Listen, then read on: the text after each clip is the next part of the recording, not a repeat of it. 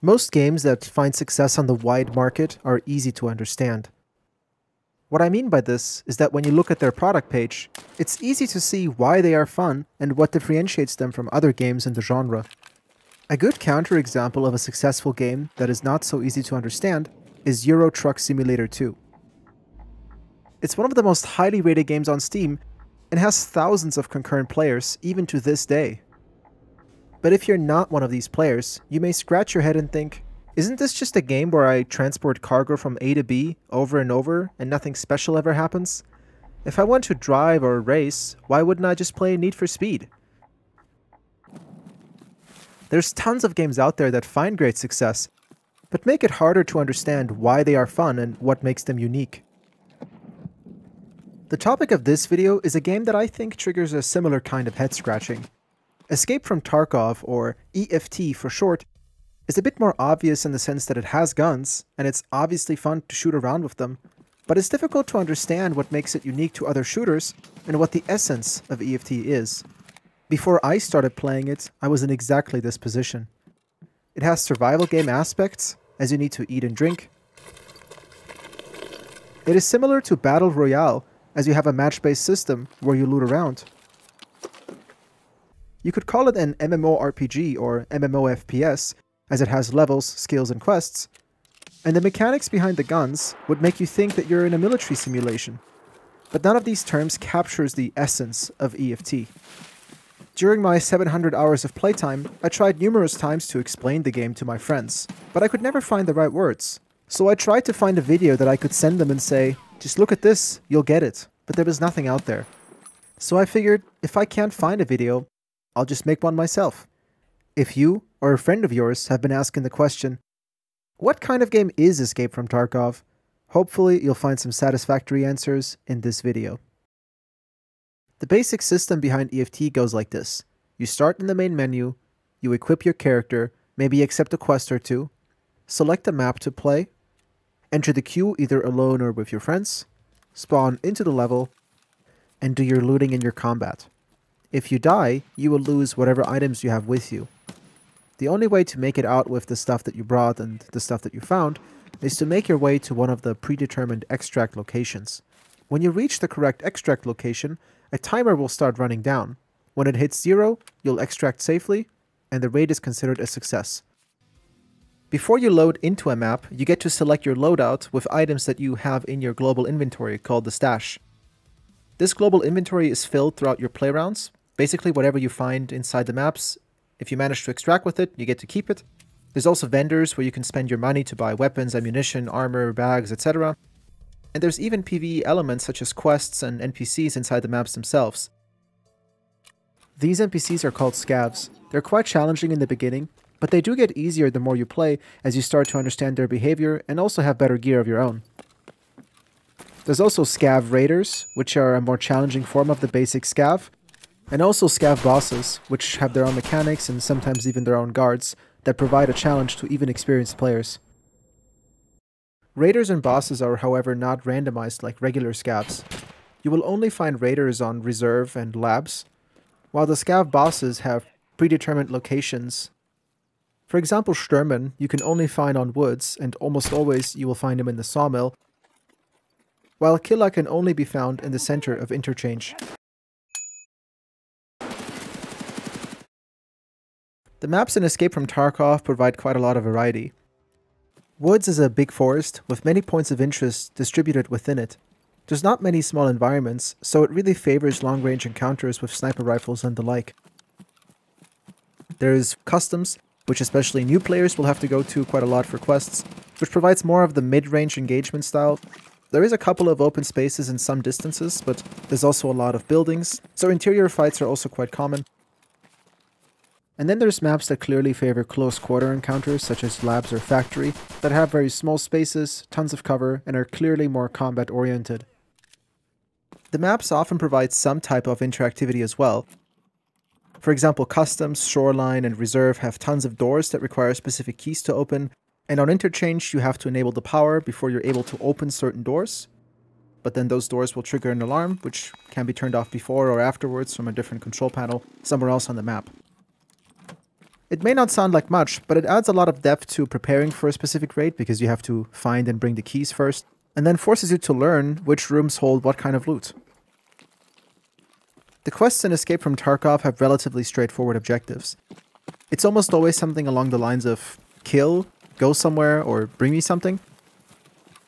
Now of course there's some variation, so the kill quests might have you kill scavs on a specific map or without wearing body armor, or force you to kill players in a specific part of a specific map. And the go-to quests might have you plant a beacon or hide an item. And the quests that have you deliver a certain item or amount of items will test your knowledge of where these items spawn, or have you obtain them in some other way, like crafting. Now there are certain exceptions to this, for example the gunsmith questline from Mechanic that has you mod weapons to reach specific stats and hand them in, but generally the quests are quite simple. Now this doesn't mean that the quests are bad. In fact, I think they're quite fantastic to give you a structure for what you're supposed to do next, as otherwise EFT can be quite overwhelming, especially to new players. Now the quest rewards themselves are quite nice as well, but what they also do is unlock new inventory with the vendors, either by increasing a reputation with them which levels them up to the next level, or by directly unlocking a specific item for purchase after completing a specific quest.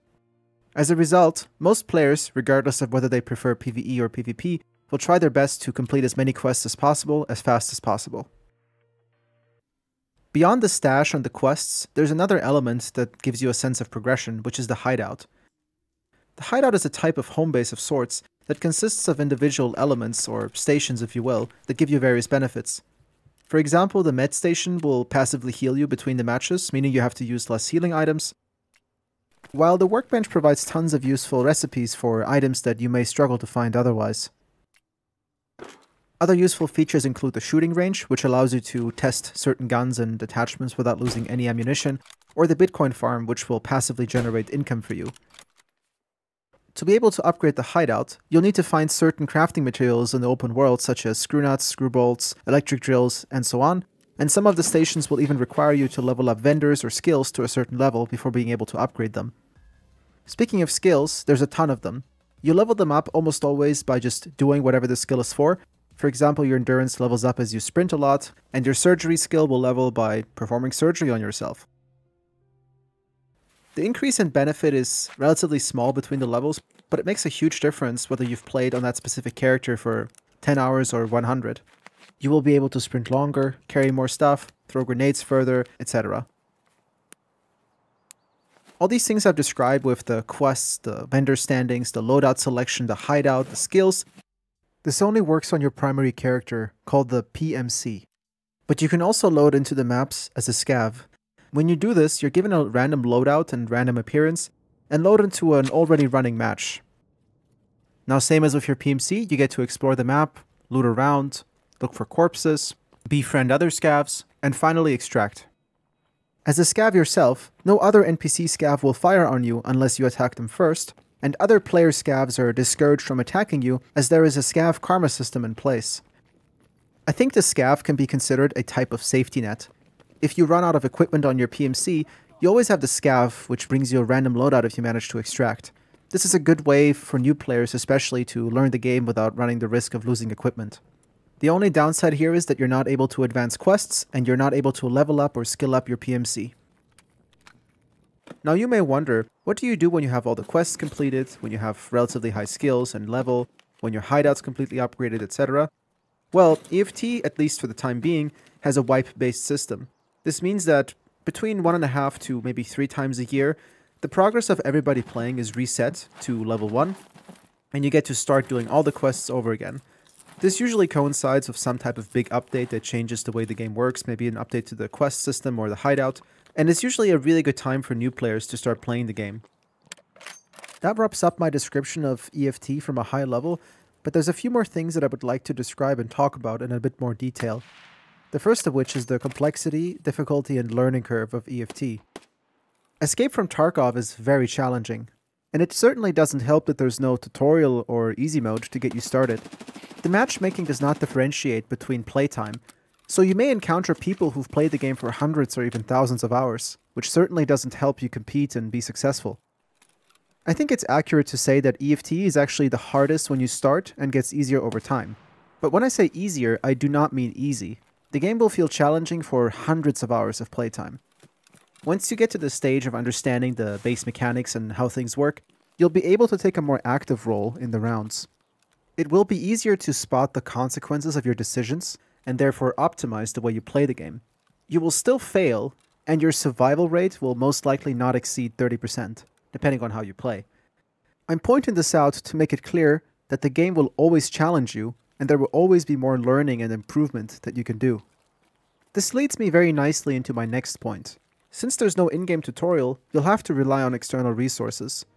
There's tons of different items in EFT ranging from food, ammunition, crafting items, bartering items, weapon attachments, and more.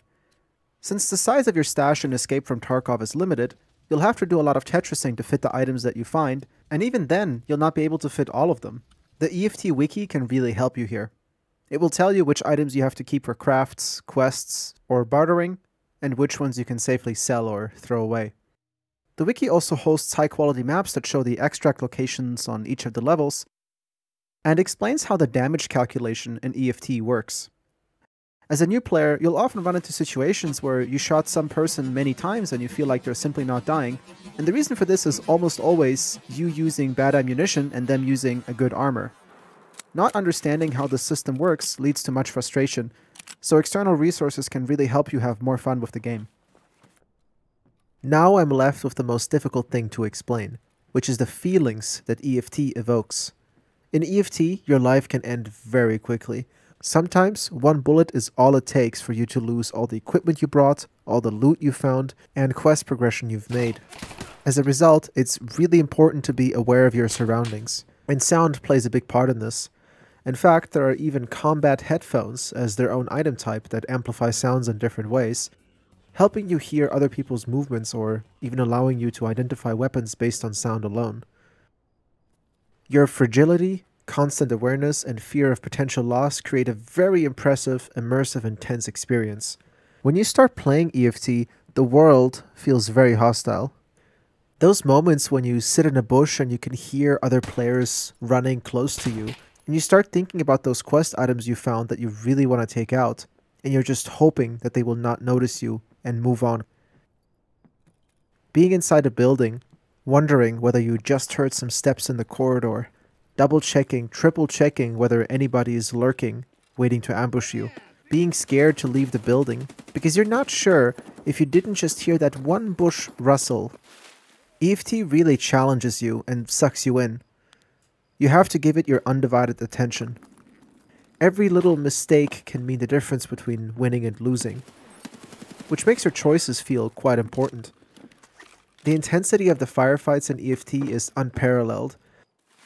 For my first few dozen hours of EFT, I had to do breathing exercises after doing PvP because my heart would race so much and I would be so nervous. Words are really not the best medium to describe emotion and feelings, but I hope that my description has made it at least a little bit clear what to expect.